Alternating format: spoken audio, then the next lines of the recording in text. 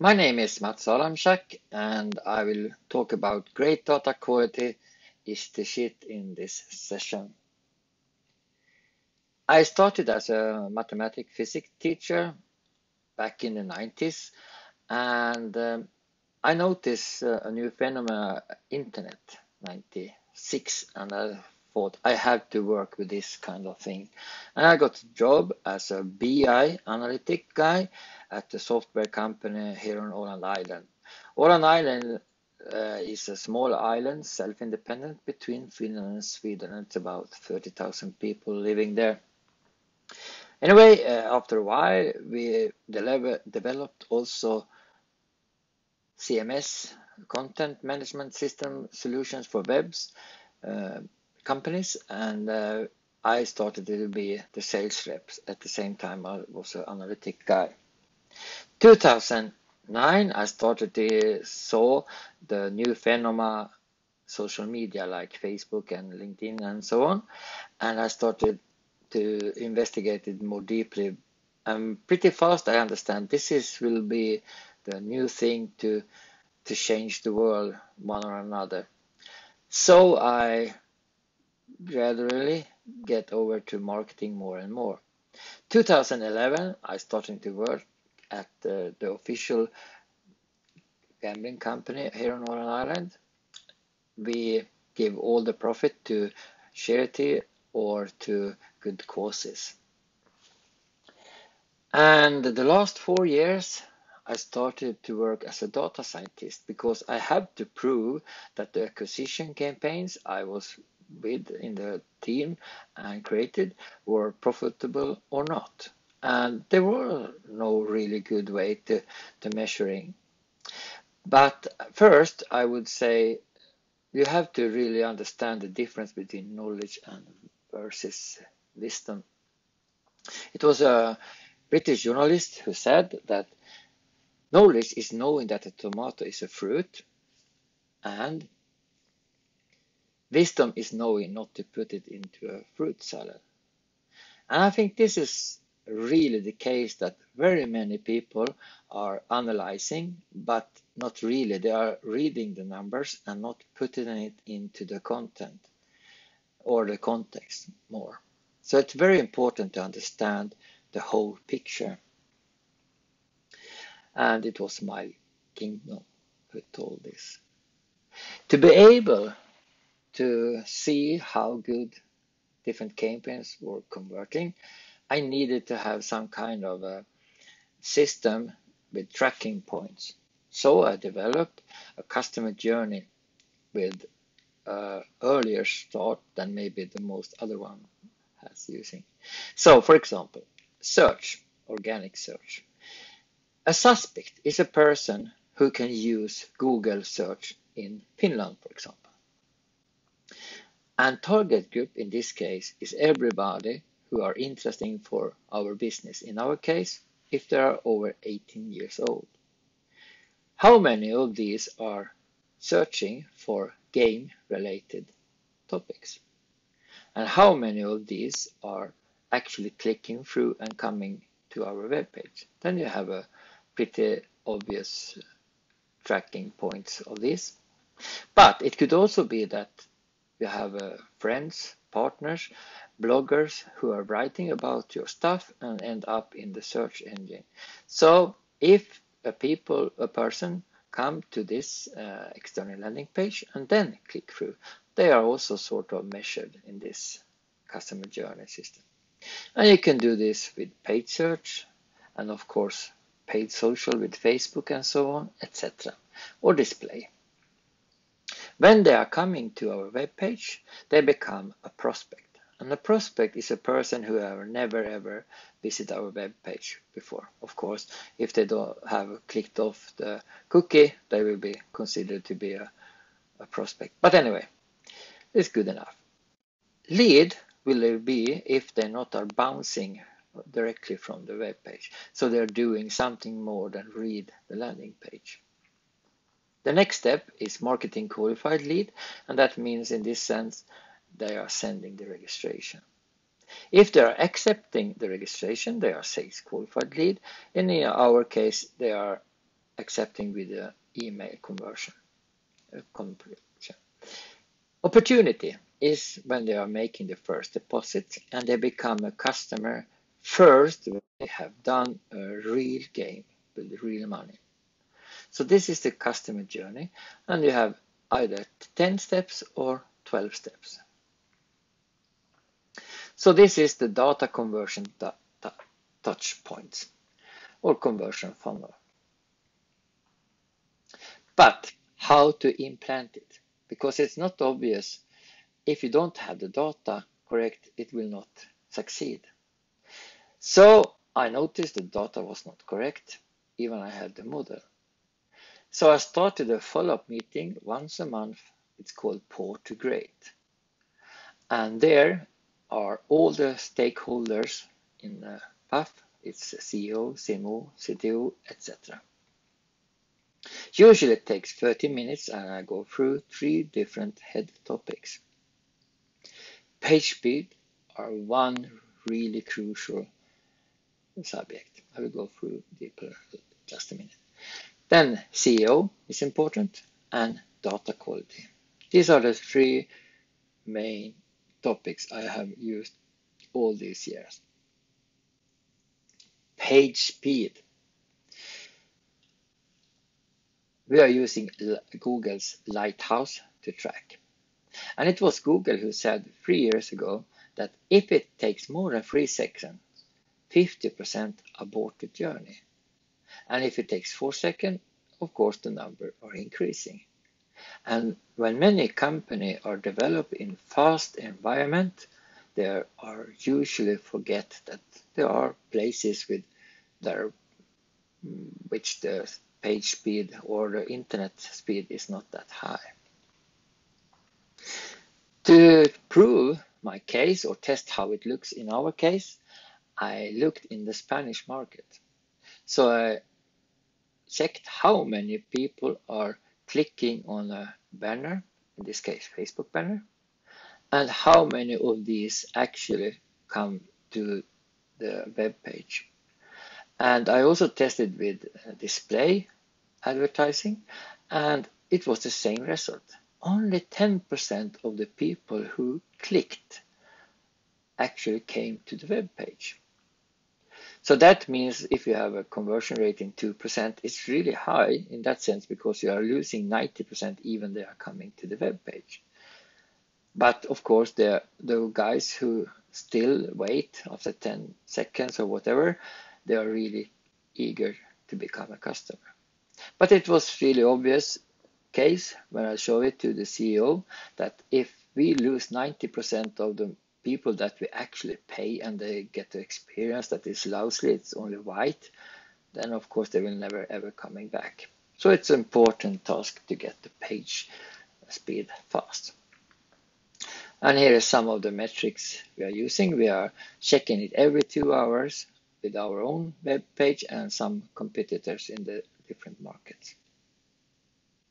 This is an example how it looks 4 years ago on an easy landing page. So it takes more than 3 seconds, and there you get. So you take almost 5 seconds before you see anything. And this is what we did. We did a fast landing page that after 2 seconds had something. After 4 seconds, it was totally done. And that means that you have over 4,000% more registration with the fast landing page. That was 3-4 years ago. So how to improve this? At every meeting, I had some different bucket list. Eliminating random blocking JavaScript and CSS, very important issue, because some services are stopping every other thing before they are done. Leverage browser caching, of course, important. And this is pretty simple thing. Always optimize the images from the copy and design teams or whatever. So you have not necessarily big pictures. Prioritize visible content, of course, that's the important stuff showing early, not in the end. CDN solution is very important if you have different markets, so you can get fast connections on every place.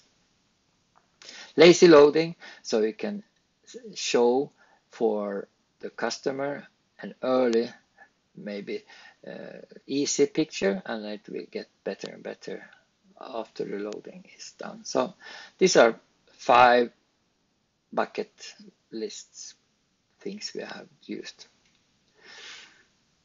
SEO then. Yeah, if the page is loading slowly, then Google ranks it will drop. So it's very, very important from that perspective that your site load very fast. If you can also have a good hygiene, so it will be easier for Google search also to see. And if you build it logical, it probably will be user-friendly also. The last of the 3 different topics are data quality. Machine learning has been really the head topic for a couple of years now. But it's risky business because usually we say shit in, shit out, but in this case, shit in, shit hit the fan, because error will usually escalate over time. One big issue we had in the beginning was cross-device. Many of our prospects made the registration in a desktop, and then we sent out an email confirmation mail, and of course it was beep in your pocket at your mobile, so you open the mobile, and then you lose the track of the people who have made the registration. So the most common registration channel, if we get down deeper in the customer journey, was email. And that was of course wrong, but of course they could come from Facebook or wherever. Example how it could go really wrong with machine learning was the Facebook segment in Spain. It was maybe 3 years ago we have started to use Facebook advertising in Spain. And at that time, the customer journey was, the conversion point was, if we could get people to the website, that was enough.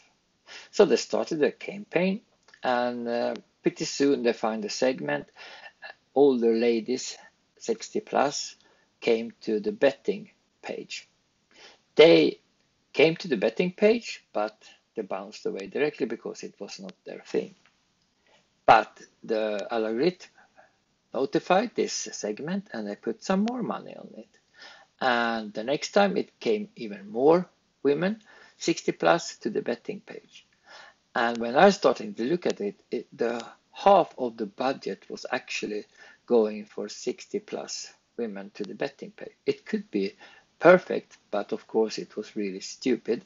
So this is what I mean with, you have to use machine learning, absolutely, but you have to understand what you're doing with your wisdom, not knowledge. Another mysterious thing that was, when I was starting to look back in the time, we had about 40-50 people every day coming from the banks and become a customer. And that was really strange because we didn't have any agreement with the banks or special offer or banners on their page. So how did it happen that we have 50 customers coming from the banks every day? After a couple of months, I understand it was actually people thinking they were our existing customers who did this. They came to our webpage, put the username and the password. Of course, they didn't came into the system because it was not right password when they were not a customer. But we're giving the universal answer that you have wrong username or password, but you can check your password with your bank. So they click on the bank, and the bank checking in and controlling, and then they send them back to our web page, and we say, hey, you are not a customer, but do you want to be? So they click because they wanted to be a customer, and bam, then you have a lot of people coming from the banks and becoming a new customer because the last referral was actually the bank web page. So, key factors. It's much harder if you don't have a web shop to understand how good quality of the customer, because what I have shown now is not the quality of the customers, only where they're coming from. So the next step was to actually connect the traffic where they came from and when they become a customer. Or this is really, really important, of course, when you want to have lookalike groups and how it works. So what we did was connecting the Google Client ID with a specific external player ID. In our case, it's a anonymous external player ID that we are connecting in Google. And then we have the campaign ID. And together we get a really good tracking of all the people who is coming. And the result is looking like this. Before we connected with external player ID and the cross device was sort fixed and so on, we had a lot of gray area where we didn't know where they were coming from. But this is the result afterwards. So we have, of course, some direct traffic still, and we have, but you see the most of the traffic are now defined where they're coming from the registration point of view. So thanks for listening, and if you want to add me on LinkedIn, go ahead. Thank you and take care in this COVID-19 times.